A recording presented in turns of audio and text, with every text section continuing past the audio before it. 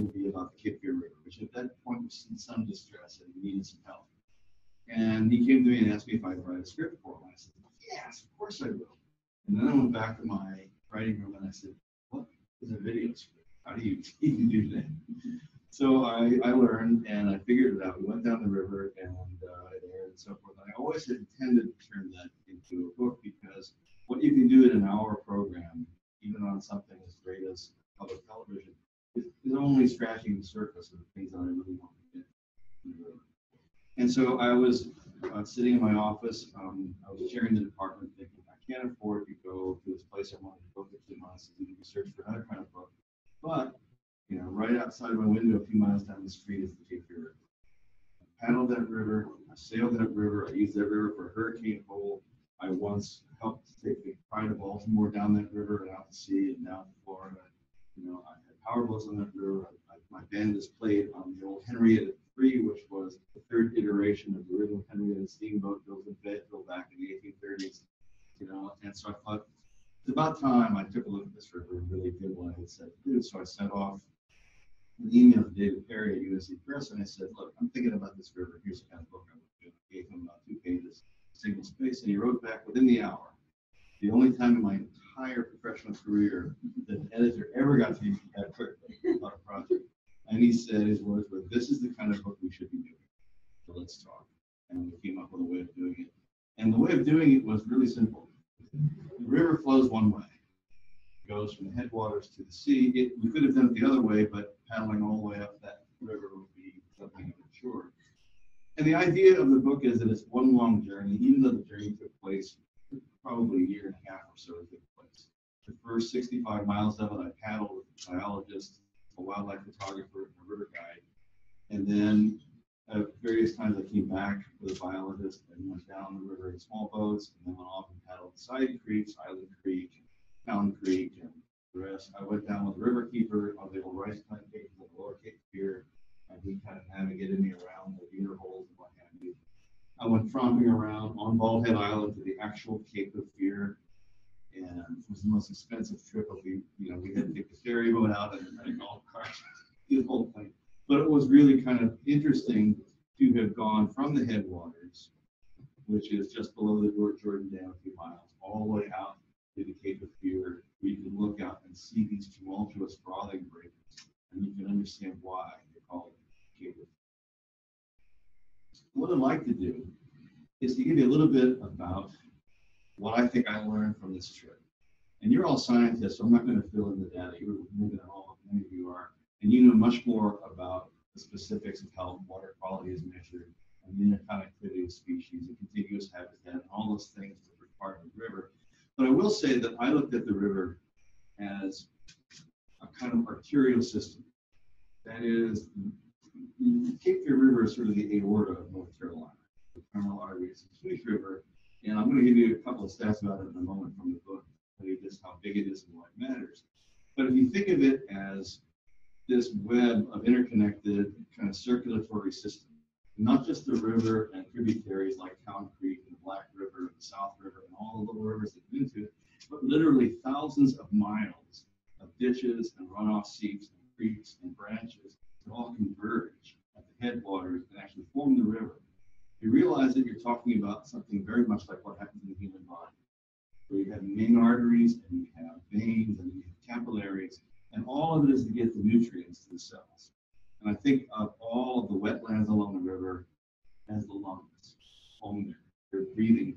And so I want to kind of emphasize that point over and over again. It might be a simple one if you've actually studied any science to understand the interconnectivity of things, but it becomes quite a visceral when you're on the river. So let me start by reading 2 short pieces here and set the table for us.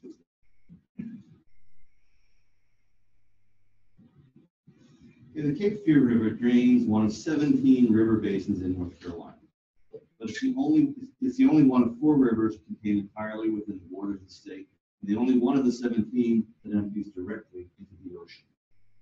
It spreads out over 9,322 square miles, almost 10,000 square miles, cutting right through the heart of the state, containing in its drainage basin 116 towns and cities, In 26 of North Carolina's 100 counties, more than 40, covering 15% of the state, and containing fully 1/5 of its people, nearly 1 million souls, runs inland like the main artery of history from the sea to the mountains.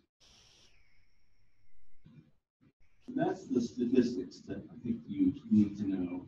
I want to give you one other little piece here.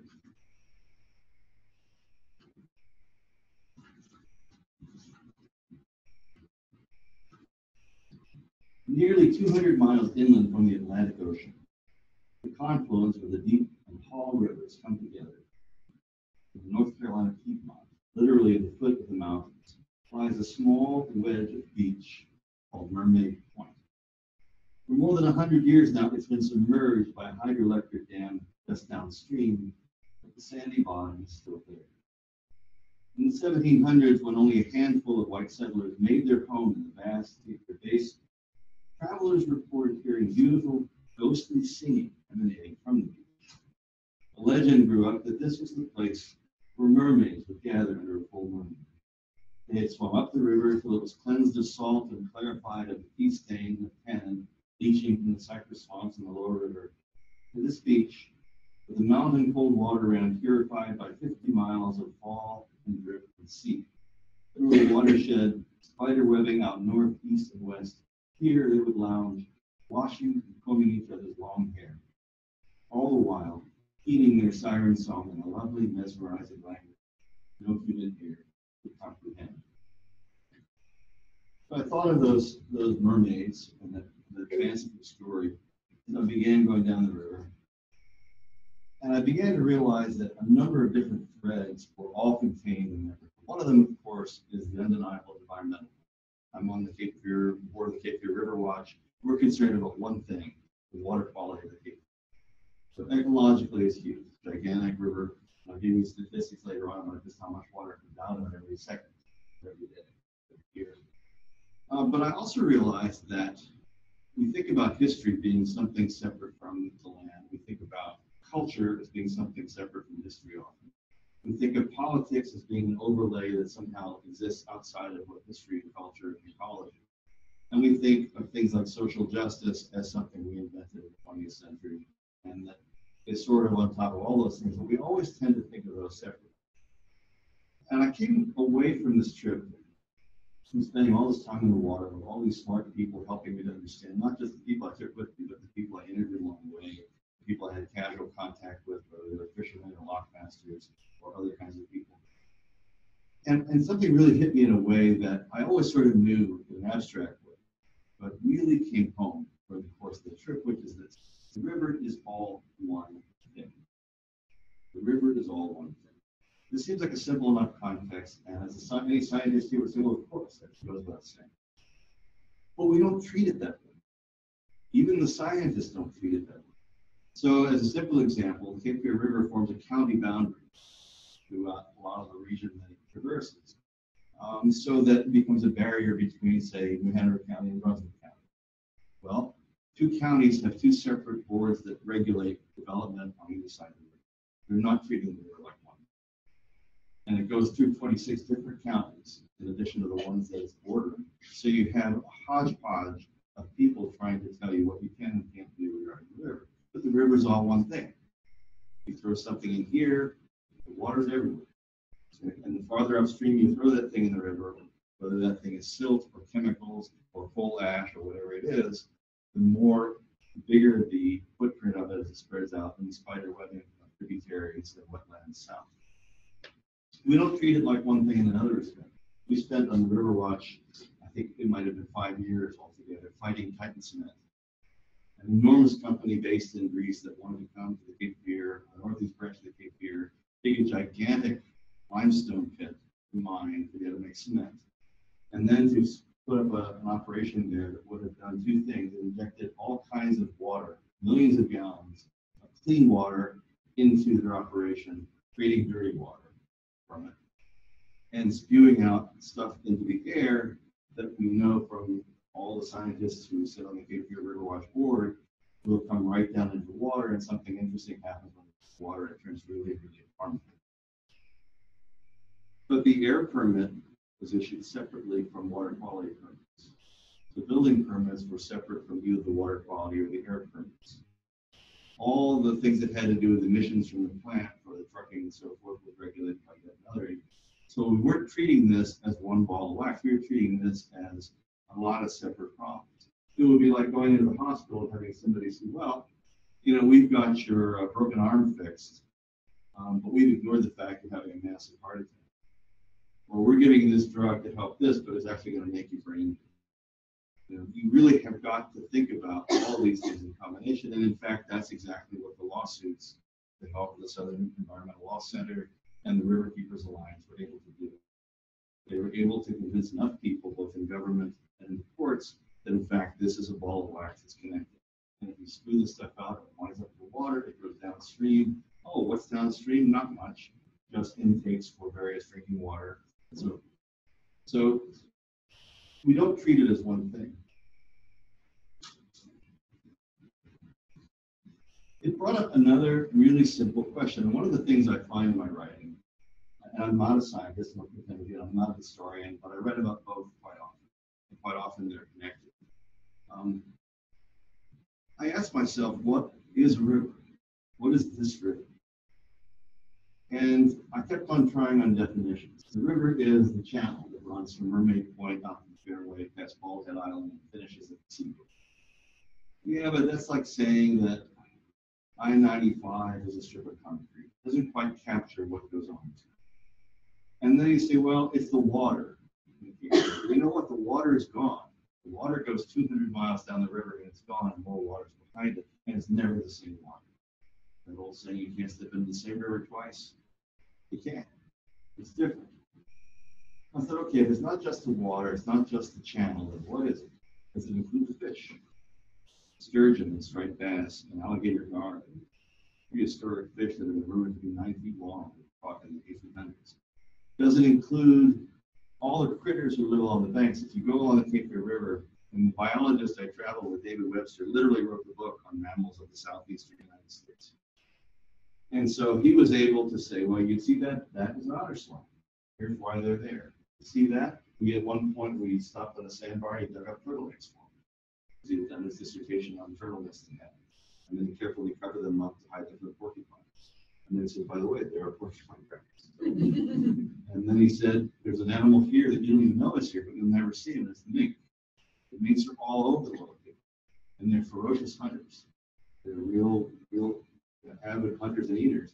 But he said, you'll never see them. So I've been in the field for all these years. I've never seen them. Not in the field. Because they're really secretive and really sneaky. He said, coyotes.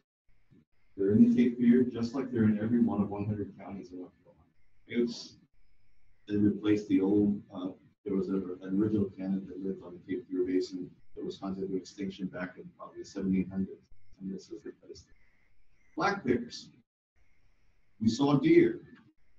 We saw, I can't tell you how many bald eagles. We actually were coming down below Raven Rock, and we saw an osprey. An osprey, I don't know how their wingspan is probably bigger than this. He came flying down, looking like a dive bomber, grabbed the big fish. I mean, I'm talking about probably a 6 or 7 pound striper. Brought it up, bald eagle, came the other way, hit him and took the fish. Mid-air. And we're like in the canoes, just like, mouths open watching this.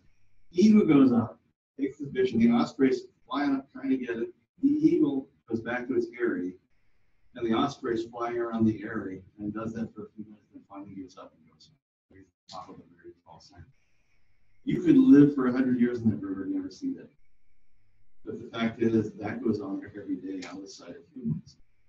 So on the river, does the river include all that? I would suggest yes. We counted something like 63 species of birds, almost 1 per mile, coming down between Mermaid Point and Fayetteville. And I always thought, okay, birds, they're sort of milling around, flying here and there, and doing whatever you got, ospreys and eagles, vireos and warblers and Louisiana water thrushes and what have you. And our birder with us, and David, the biologist, said, no, look more carefully. He said, there's a lot of order going on here. He said, you have to think of the river in 3 dimensions. And the 3 dimensions go up to a distance of several thousand feet. And up on that part, the you'll see the hawks, and you'll see the ospreys and the eagles, and they're the raptors, and they're circling, and they're looking at miles of river, and they're flying up and down, and they're looking for prey. And if you come down a bit, you see wood ducks, and they're nesting in the trees, but they're off the ground here. You see the water thrushes, and they're down closer to the ground. And you'll see them using, it's almost as if there's an air traffic control. They fly only at certain altitudes, and you'll be able to watch this after a while. You'll see the ones that skim the water, and the wading birds that are right in the water, and then you see the ones sort of medium height, the ones up here. And then Amy, our photographer, was picking out nesting pairs of Prothonothere warblers. And they weren't just willy-nilly, they were pretty much every 100 yards or so on both sides, and they had their little territory staked out. So there was this completely complex and very orderly ecosystem of birds using the flyways above the Cape Fear River, and they had it all mapped out in the way that I've heard aeronautical or aerobatic pilots do, where they think of a box. It's going to blow any minute. Taylor went to get Carl. Where they think of the flying space as a box, and when they move around in it, they're careful never to go outside of the box. Because if they go outside of the box, they'll crash, or they'll be in airspace of another airplane. And you can, if you learn how to look, you can see the birds doing exactly that. And so it became an exercise in wonderment and seeing the tremendous order of this kind of spatial geography in the air that I had never thought of. It turns out that the river has its own weather. On a day when you're in Wilmington and you're standing on the shore, downtown, and you're a block away from the river, and it's 85 degrees, and there's not a breath of wind. If you go out on the river, one block down, and go out 50 feet into the river, it's suddenly 75 degrees, and there's a brisk wind coming up the river. Because you know this, right? Water and land heat at different rates. All weather is caused by wind, all wind is caused by the transfer of heat. So you have a system that's essentially cooling this large swath of the interior, and it's changing the weather pattern. And so you have these microclimates all down the river. So in the river, you might have a totally clear day, but early in the morning in the river, as we put off on our canoe, a mist so thick it was like going through silver air. It's like almost swimming through. So is that the river? What about the floor of the river? The floor of the river used to be carpeted with mussels, and they were so thick that the early explorers said that they basically every 100 feet they purified the entire river. There were so many of them. Well, I think it's all of that. I also think it's the miles of wetlands on either side. So when you dredge the river, and we'll talk a little bit more about that later, down in the lower reaches, reach the Port of Wilmington, and you dredge it an extra 2 feet, 4 feet, 6 feet. You don't only deepen it, but when the tide comes up the river, it spreads out more. And it takes the salt water further up the river. So that by now, the saltwater intrusion in the Cape Fear goes all the way from the sea buoy up to Lockett Dam number 1, which is something like 35 miles away from Wilmington. It goes all the way up the northern branch, the northeast branch, almost as far as Queens, which is a long, long way.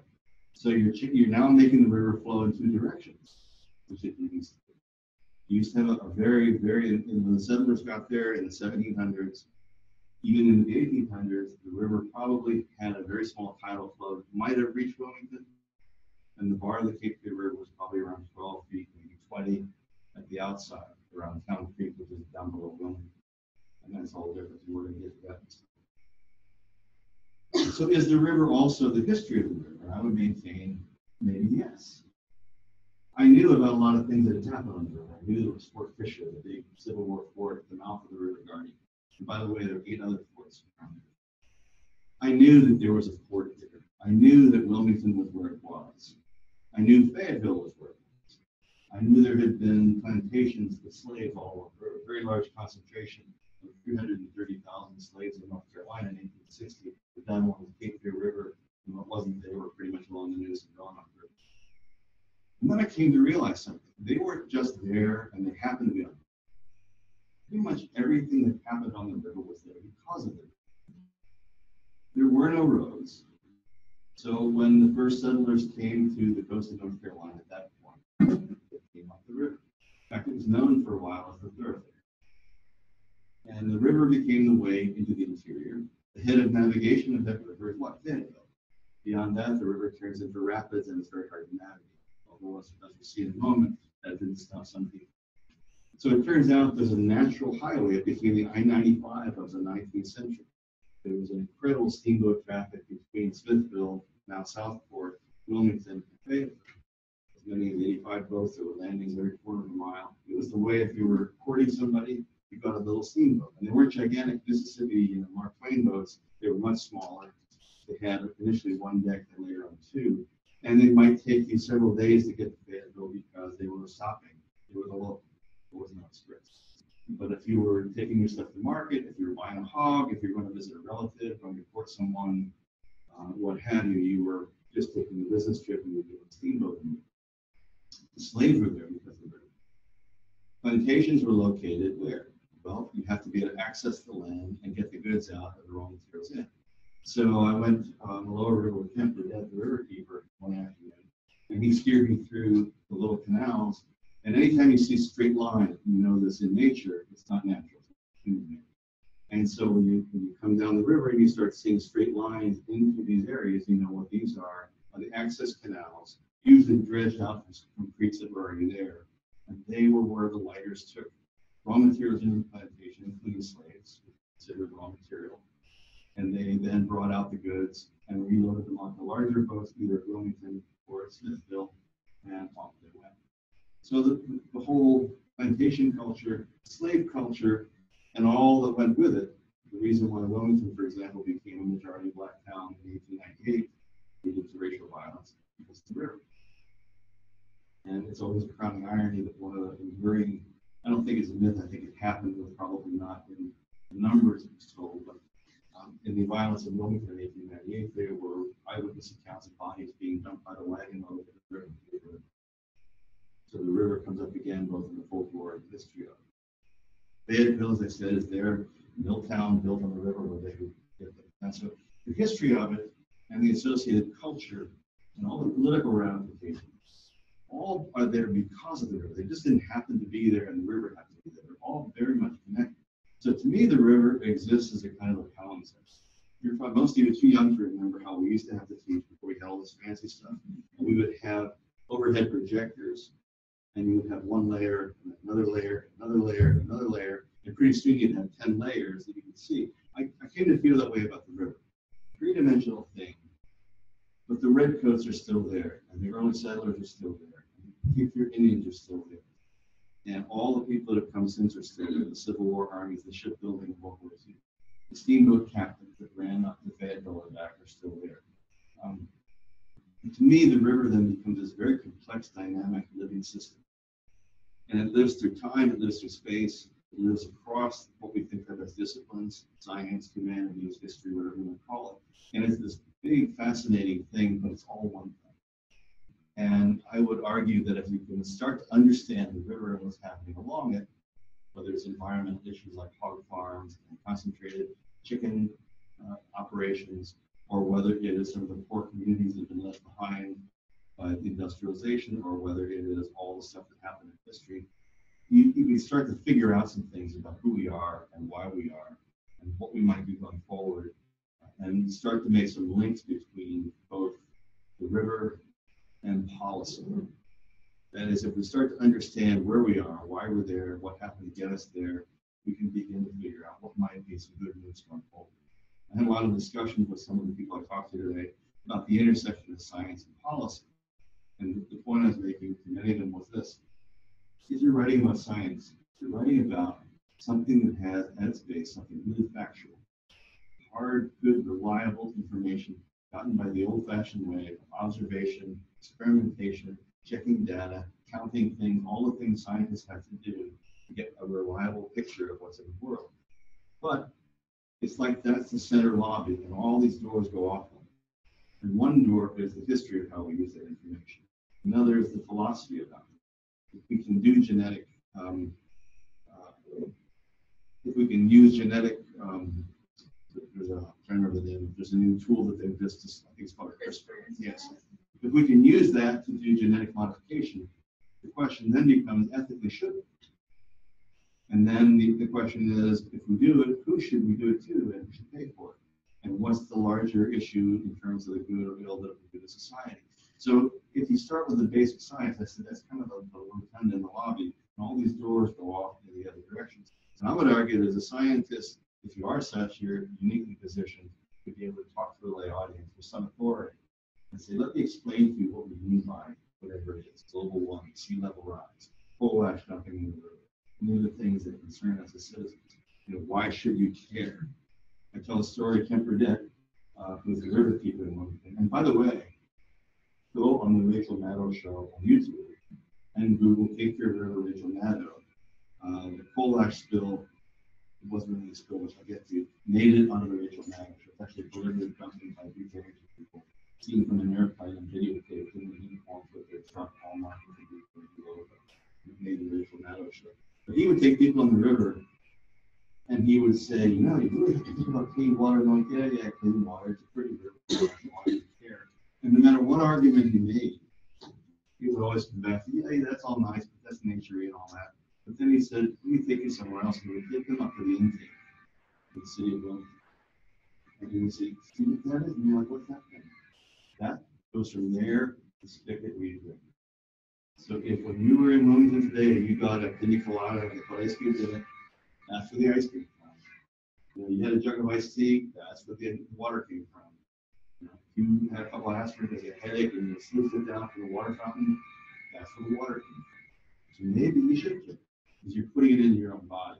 And by the way, one of the realizations I made and why I wanted to do the book was, if it's true that you actually do replace your cells every 9 years or something, then I'm all Cape Fear River. It will last 20 years. Okay, so a simple point, but I think kind of an important one. Even something as dumb and not dumb for the people involved, the Battle of Morse Creek was a battle about a bunch of Scots Tories from Fayetteville trying to get across tributary of the Cape Fear River in order to advance from Wilmington, and another group that tried to stop them from across the river. So any way you look at it, the river is so crucial to what happened when General Sherman invaded North Carolina. Went to Fayetteville, he didn't just pick it idly off the map, because I-95 was. He went there because why?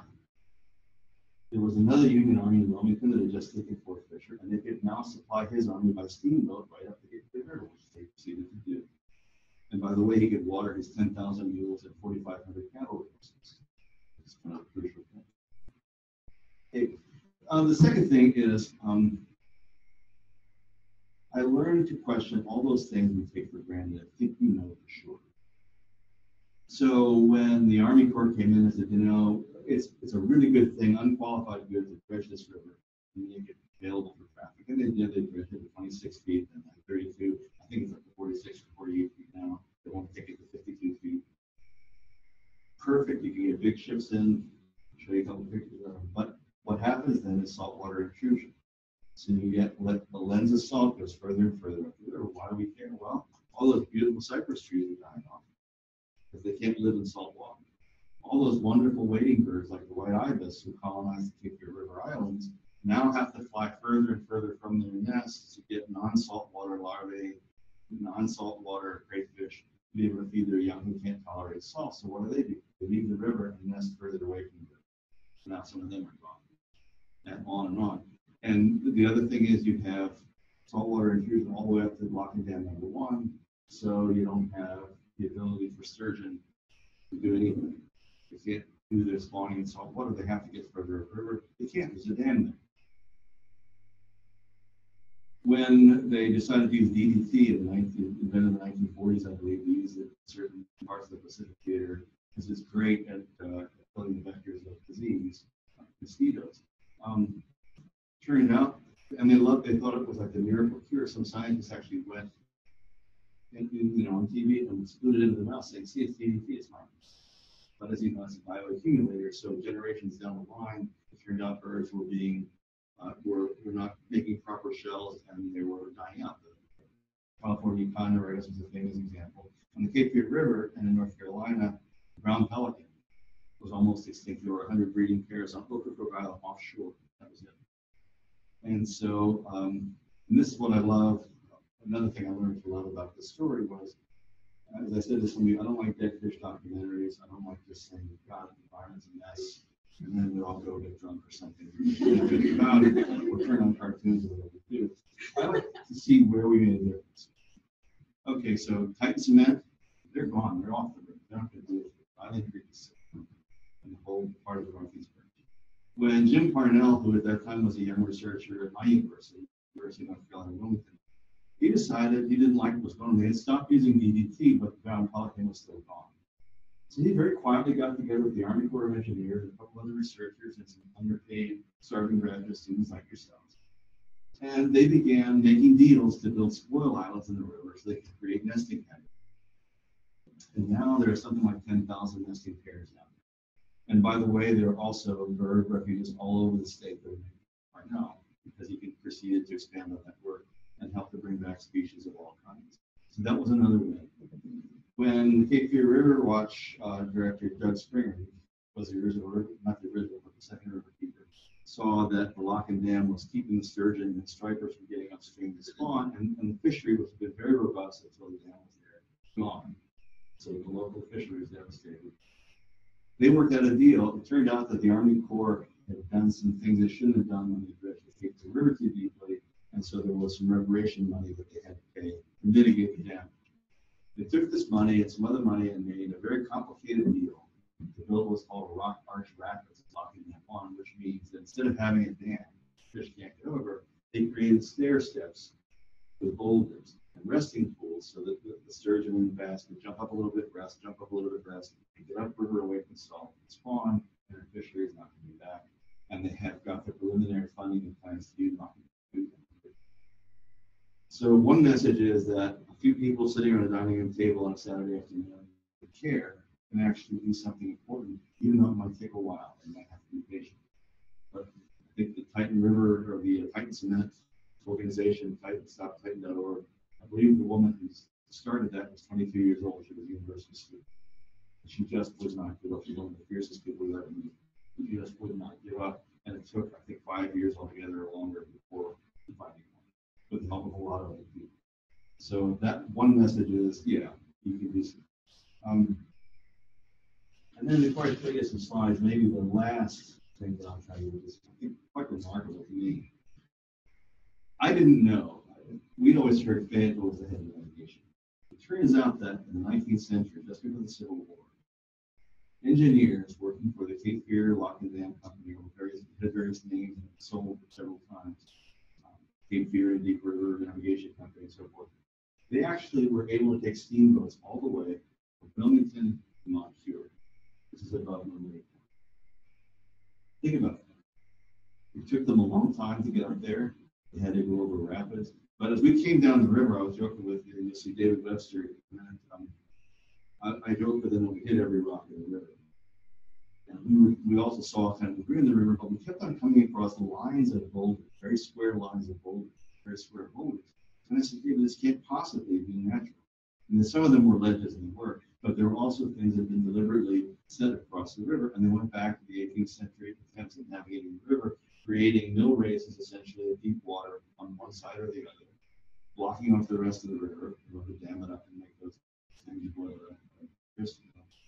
And downriver, they actually had veins which were slanted downriver so that the current would have to sluice through those. And of course, you know, physics is going through a smaller area, so it's got to then pick up speed and become more powerful, and it would actually scour out the bottom.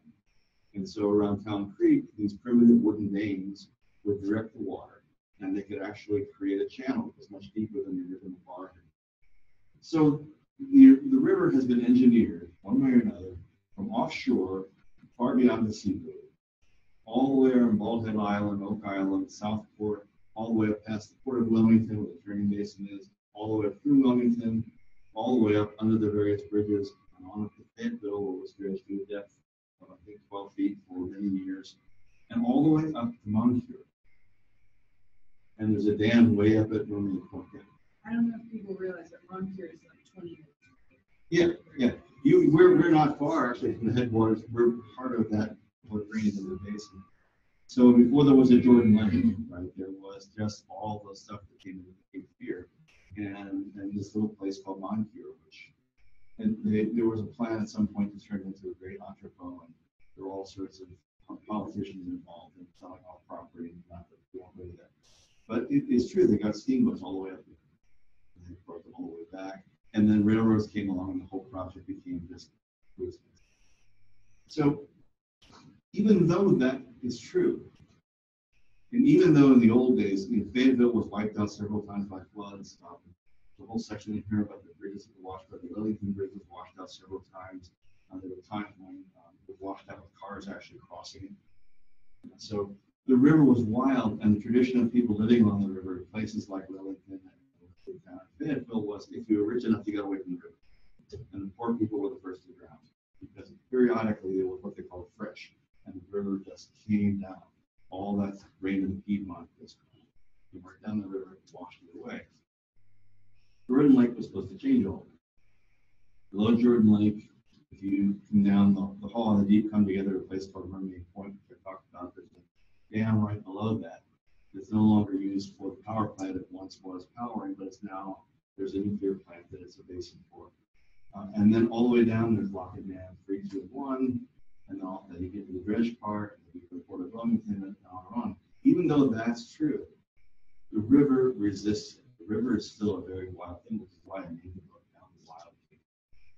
Because when you're on the river, we actually camped above Fayetteville on a cobble bar, which is exactly like a sandbar, except it's made out of rock. No fun to sleep on it. I forgot to bring your pad like I did. And we're toasting, we got there, we're fine, we're having wine. Just had a big bowl of pasta and sausage. And we're talking about what heroes we are from paddling down the river so far. Hope you get some rain. And we're standing under a lone river cypress, and we're, about that far up from the river, talking for a little stand about couple. And this is fun until the lightning starts. Great kind of blue veins of lightning, and then the wind picks up and the rain gets harder, and we're like, oh, we better get the fence. And so we did. But of course, all night long, I didn't do this because I left it up to the expedition leader. He's sort of an outdoorsy type guy, but he was getting up every, I think, 15 minutes all night long to make sure that we weren't going to get flooded out, because the river came up 7 or 8 inches through the night, which then it covered most of the bar. We were up on a little bench above it, probably about the height of that counter there. And then, of course, when we paddled out in the morning, the current was way faster than it. So even though we had the Jordan Dam regulating, even though there's the Buckhorn Dam, even though there, all that engineering is still wild. Okay, so let me show you some slides, and then I'll take any questions. Go ahead.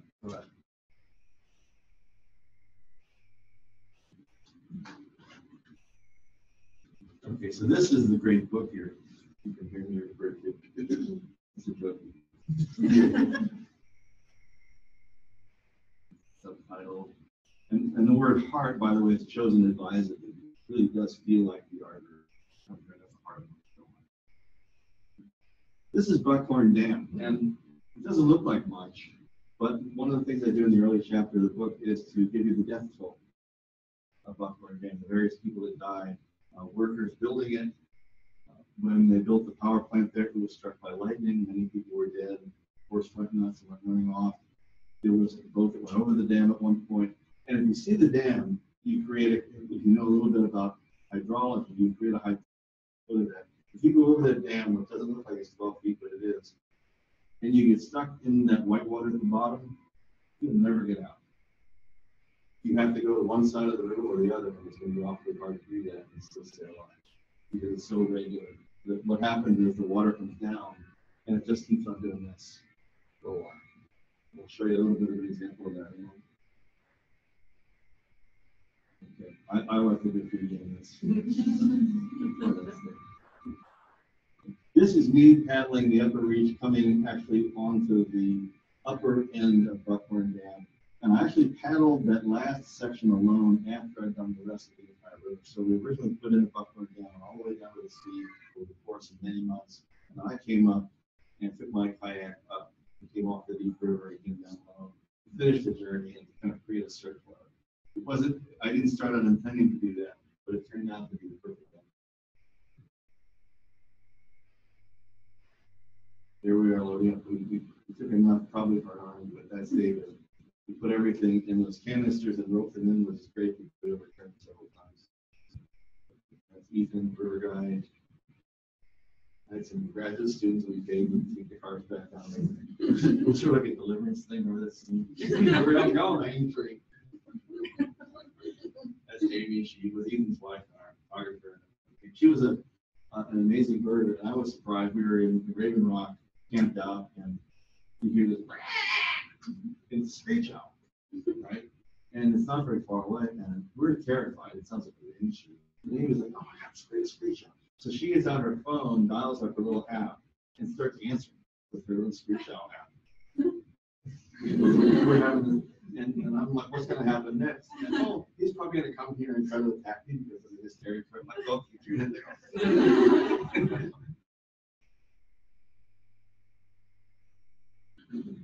This is the warning sign, and I think this is probably a reference to not so much the river as it is to the nuclear plant nearby. That gives you an idea of how high Buckhorn Dam actually is. You know, we're probably 150 or 200 yards in front of it. Look how high it is. The Grumman canoe in the back, the kind of olive colored one, aircraft aluminum, yeah, indented every rock in the river with it. This. One of the things that happens, you get on the river and you realize you're not that far from gigantic cities, and yet you feel like this could be the Yukon Delta. It feels like you're out of the wilderness, and for a long time, because you can't get any cell phone coverage, you're very much back in the 90th century. Very early mornings, a little bit of mist there. Okay, this is an example of one of the man-made. We did a thing which we weren't supposed to do. We went down the wrong side of the river. This turns out to be an old mill race here. What had been, I think, a logging sawmill. So we saw this, oh, it looks fun, we'll go down there. Well, we just kept going. And we said, oh, wait a second, it's starting to boil a little bit here. And we started hitting rocks. More, and we're like, oh, that's me going, holy shit, yeah. They were just like our first day out, go, wait a second, what did I sign on here for? Okay, then we got stuck on a rock. And then we're back in, and then the water gets deeper again, and off we go. And we're going, and you can't quite tell, but we've probably gone a quarter of a mile or more. And here we are coming out of it. And there's and we're all wet because we're getting splashed all the time, which is generally classifies that as a class. And then there's David. So that's easy. We just floating in the river at certain points. One of the many bald eagles we saw. We're paddling. And here we are coming into, we're just above Raven Rock. We're going to go to hydraulic here in a minute. What we did was unload the canoe, and then when this light canoe down, we put everything on the rock and then came back. And then we came back up here.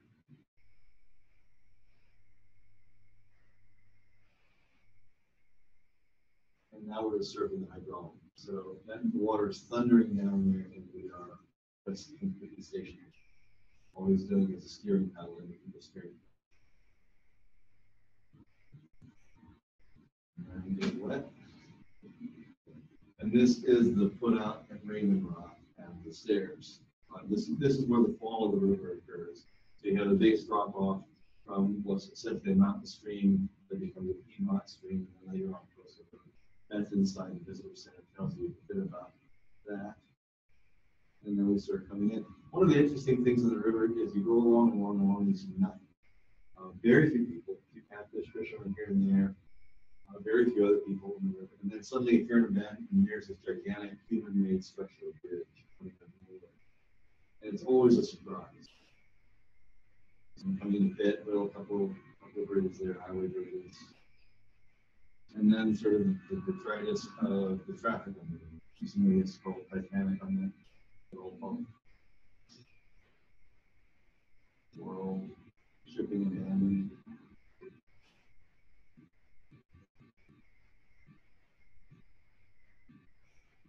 And then like pure beauty on the river. And we're going through in Fayetteville, and we're not very far from one of the largest military bases on the planet. And 100,000 people live in the city of Fayetteville, but you would never know it. And you could live in Fayetteville your whole life, and unless you go down Person Street, you never run into the river. It's so. If you're living there, the homeless camp and other rivers there, that's under the Person Street bridge.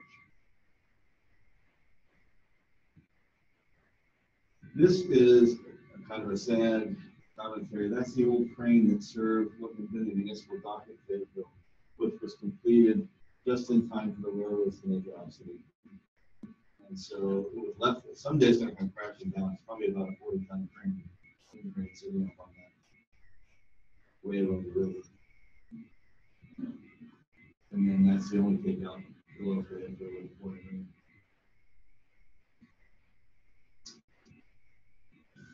This is a little cable ferry, well crossing. You see how small it is. In the 40s, it actually blew up, killing one of the original brothers, and they were convinced it was not to send it. Because someone wanted to know why they were not scared about that welfare. So here we switched to a little power boat we borrowed from the science program, and now we're going into lots of dams. A very simple design, hand cranks. And either lower you or raise you up to the level. In this case, they're lowering us down to the level of the river. And then that's the original falls of the log. And here's where we stopped to look at turtle eggs. Some of the few fishermen that we saw on the river. And again, you're always struck, or I was always struck by just how beautiful and remote the river was, even though we were often passing close to towns and civilized places.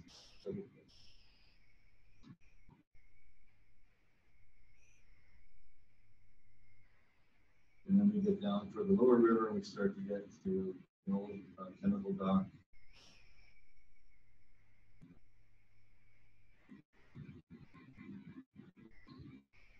And this is the old power plant. Those stacks are coming down. I think they're already down at this point. But it was a coal-fired plant. It's now been converted to clean burning gas with coal ash probably. And that's the old bridge in Navassa. Navassa, after the war, Civil War, became the economic driver for Wilmington. They figured out they could bring fertilizer in from the islands in the Caribbean. I'm sorry, bird droppings in terms of fertilizer. So that's the bridge. Those started the Fergus Arc, which you can see the battleship North Carolina with the steel moored across there. Fergus Arc was long gone. When the battleship was towed into position, it hit the Fergus Arc restaurant and almost sank it. So for years, the Fergus Arc floating restaurant had a sign that said, "The only restaurant ever to be struck by a U.S. Navy vessel." This gives you an idea of the delivery ships that were built there before. Launching day of excursion boats. James Front was probably the richest man on the Cape Fear. He owned the Champion Cotton Press and became the international cotton distributor for the world.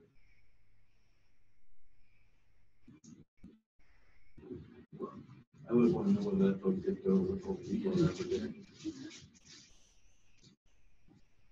And the original waterfront in Wilmington is right downtown for the Market Street. Christening a Liberty ship in the war, floating dry docks, all that. More than 10,000 people worked at the shipyard during the war. That was interesting because it was something like a third of the workforce was African American. They were often in very skilled jobs with one of the more desegregated. This is Oregon Plantation, originally settled by King Roger Moore, who came up from Charleston. This, you might recognize this from the movie Firestarter. When Vito Di Lorenzo wanted to make that movie on the Stephen King novel, he came to Wilmington because somebody had seen this, and I think it was Southern Living Magazine. And they built an exact replica of it and burned it down. But it began the film industry in Wilmington. So the plantation finally contributed something besides price. The chapel, My wife in the pulpit. She was mad I took a picture with you. And that's just one of the things. King Roger Moore is famous for pointing out the landscape Caribbeans. Cypress that are dying off the salted fruit and graves of Roger Moore and the rest.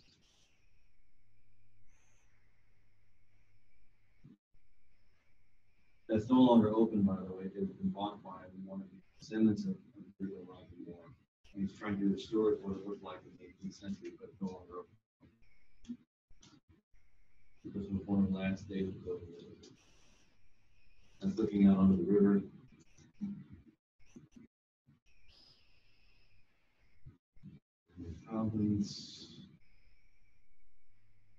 If you look closely, you'll see an alligator down there in the middle backboard. I didn't see it until my wife pointed it out after we brought the picture. I said, did you see that gator? I said, gator. This is another example of what we know for sure cypress needs. There are all kinds of theories about what they actually do, and finally, the scientists I talked to basically said, well, actually, we don't really know. There was a theory that they provided oxygen in the root system of the cypress trees. The old Archidane Midland dock.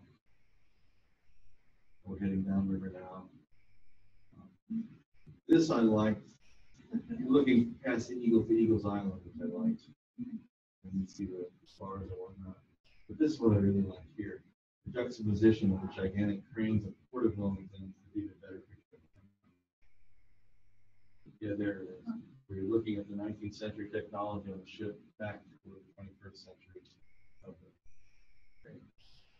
And Frank was my guy downriver. He's a accomplished diver and pilot.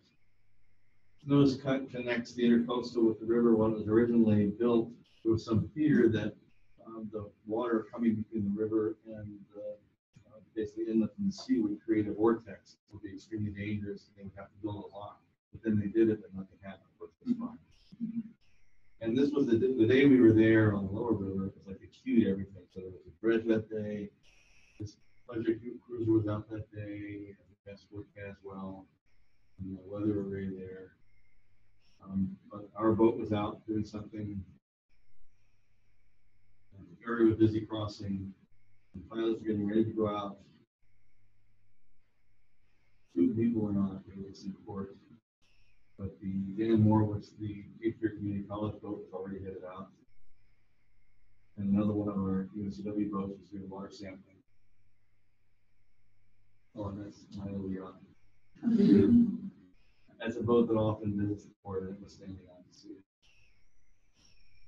And then finally, we'll go to the White House.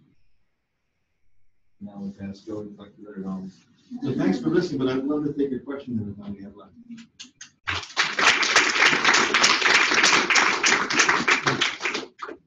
Yes, Matt. Yeah, you mentioned that sort of touched on something that I know David's house was written about, and probably some other people too, about specifically things like canals being built, exclusively pretty much with slave labor, and that was even among the slave labor sort of considered the dirtiest, worst work. Canals, clearing land, swamps and stuff. I'm curious how much that is remembered or forgotten. Within the areas where that actually happens. It's remembered. You have to remember that among other things, the Cape Fear region